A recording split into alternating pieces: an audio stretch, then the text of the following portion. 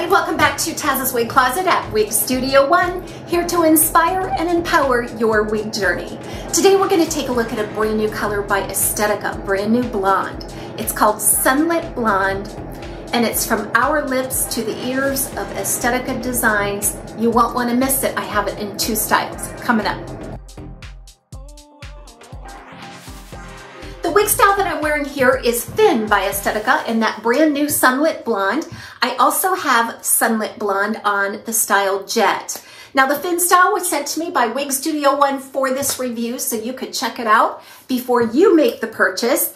And then I purchased the Jet on my own so that we could do a little bit of a comparison. I always love to check the consistency of the color, and sometimes the application is a little bit different from a longer style to a shorter style. So we invite you to shop at Wig Studio One. If you have any questions for us, please reach out to support@wigstudio1.com. Below the video, check out the description, and there will be links directly to these styles there, as well as the other Estetica styles. Estetica is always 30% off at Wig Studio One while the promo lasts. I'm going to keep this video brief today as it is about the color, and I'm not going to get too much into the specs or review of the particular styles themselves, but I do have a lot of videos coming up that's going to compare this new Sunlit Blonde to some other of our favorite blondes in the marketplace. I have a huge video with lots and lots of blondes across all the different brands, and then I also have one comparing this to just the Estetica blondes, the RH1488, and then the Silver Sun RT8. I think this blonde is really uniquely positioned in that Estetica line. It is definitely hitting the sweet spot for me. So let's dig right into this color. So I think this is a really good time to preface this video about my lighting, because studio lighting always creates a lighter and brighter look on the blondes. Now this is well known, and I have disclosed this a lot, but if you're newer to my channel, just be aware of that. And that's true with any blonde, really. If there's ample lighting to be able to see the wig style and to see the back of my set, you are going to get a little bit of brighter appearance on especially the blonde. So just keep all of that in mind. This is a really light, bright blonde anyway. I'm not noticing that it's particularly shiny or anything like that. Any exaggerated shine or brightness or glare is coming from this lighting. Okay, so let's dig in and unpack this color, Sunlit Blonde. So the main color in Sunlit Blonde is going to be a pearly white, an icy looking white. It's not a flat white. It hasn't been toned with a violet toner. It's just a pearly white appearance, and you're going to notice that throughout the color. And it's even more obvious, I think, on a longer piece where you're getting more of that white. So it's cool in tone naturally.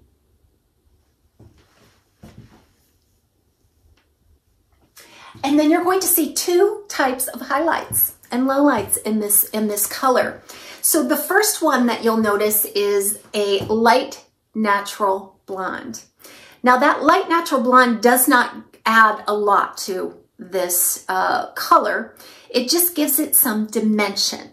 It's not an obvious in your eyes kind of a highlight color, but it lends to that pearly effect, that cool pearly effect. And then you have another highlight of a light sandy blonde. Now that light sandy blonde, if you isolated it, it's just a neutral sandy blonde, a soft neutral sand. But when you add it to the pearly whiteness and the pearlescent kind of satiny natural blonde, it gives it just a kiss of warmth, like it was just kissed by the sun. And I think you can kind of pick those out here. And that's that sandy blonde highlight next to all this white. Like I said, it just gives it a little bit of warmth.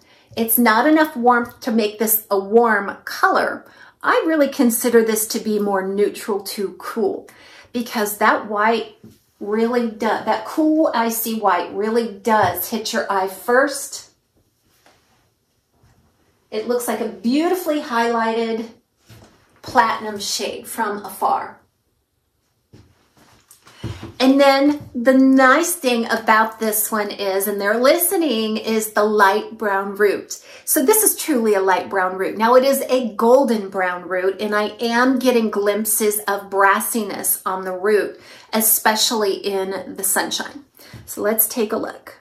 Now the cameras and the lighting will also emphasize shadows, which makes the rooting appear a little bit darker than it actually is. So I'll try to get below the light just a tad, so you can get a really good sense of that color. But it is definitely a light brown, a light golden brown. Beautiful, isn't it? And on this fin with all this noodly curl, I love fin. Now this fin has a lace front, a really deep, nice lace front, and then it's open top, sides, and back. But I do want to get up close on this lace front because I feel like the application of this color is consistent between the two pieces that I have. So there's that lace front, nice fine knotting. The important thing to note regarding color is that they do bring a highlight right up to the root, but it isn't a banded, dramatic effect. It's just enough to give it a nice soft look. So what do you think about this color? Beautiful, pearly, icy white with a kiss from the sun. That's how I like to explain it. It's gorgeous, it's satiny, it's soft. Okay, without further ado, I do want to introduce the Jet in this very same color. In terms of being consistent, I think it is consistent. And Jet even has just a more of a platinum effect because the fibers are straight. You're not getting the full body of the color as you would on a denser piece and longer piece like fin. But all the color characters are present in this one as well. Beautiful. Okay, so this is Jet and this is Fin. I am going to try them on and do a side-by-side for you in both indoor light and outdoor light. And please stay tuned because I have several comparison videos coming out that you won't want to miss if you're a blonde lover and looking to purchase this particular blonde.